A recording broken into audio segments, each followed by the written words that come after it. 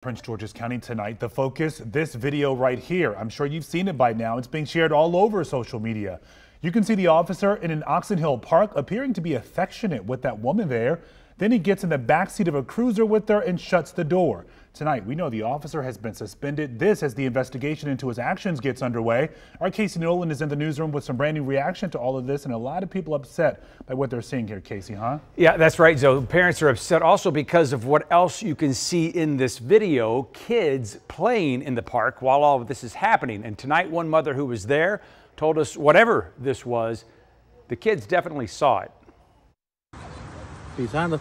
Tonight, while investigators with Prince George's County Police try to determine what one of their own was up to in this video, those who were there say they have no doubt it was inappropriate for a public park. To me, it's disrespectful because there are a lot of kids and they saw it. Patricia Castanella says she was there with her cousin who recorded this video Monday night around 7.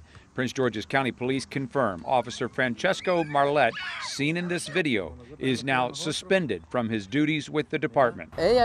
She came and parked, hugged him, and got in the car, and they started doing things in the car while the kids watched, and that just isn't right.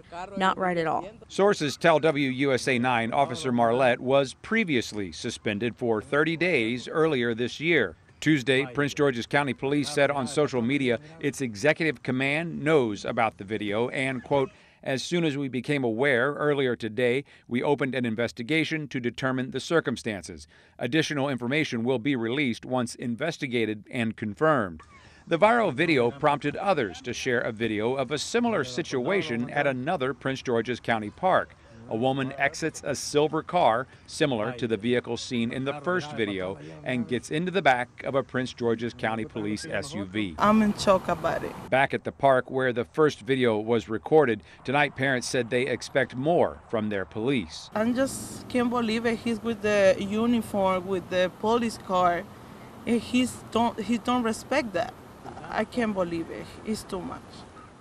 A lot of questions we are still working to answer, including was the officer on duty when this happened and why was he suspended earlier this year in addition to the suspension he is now serving while this is under investigation. Zoe? Yeah, still a lot to figure out here. Casey, thank you.